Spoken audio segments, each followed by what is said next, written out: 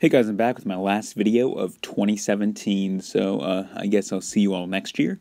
But to please some of you Marvel fans, I am doing some Marvel figures, so on to the characters.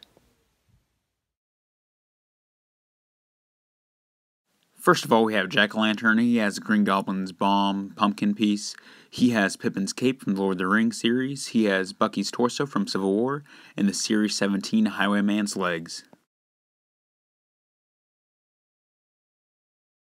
Here is Gambit, who's my favorite of the bunch. He has Steve Trevor's hair, a custom printed head from Phoenix Custom Bricks, and they will be linked down in the description.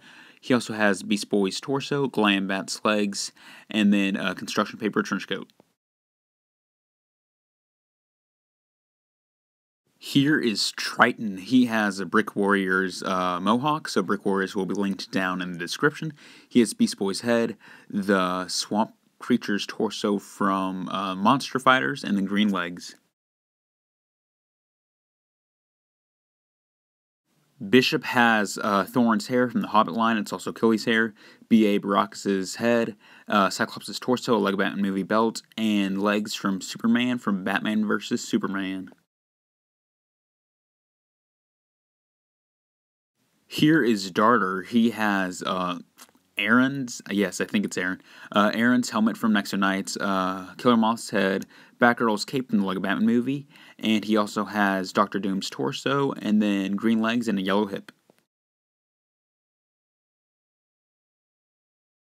Nightcrawler is my second favorite of the bunch. He has Superman's hair from Batman vs. Superman, Blue Beetle's head, armor from Stone Soldier from Ninjago. He has Hank Pym's torso and Hank Pym's legs. So that is it for this Marvel figure review. Thank you guys so much for watching. Make sure to like, favorite, share, and subscribe. And I hope you all have a great new year. I'll see you in 2018. That's all. Until next time, thanks for watching. Goodbye. Thank you guys so much for watching. It really does mean a lot. Make sure to check out my Flickr page for more customs as well as watch my latest video.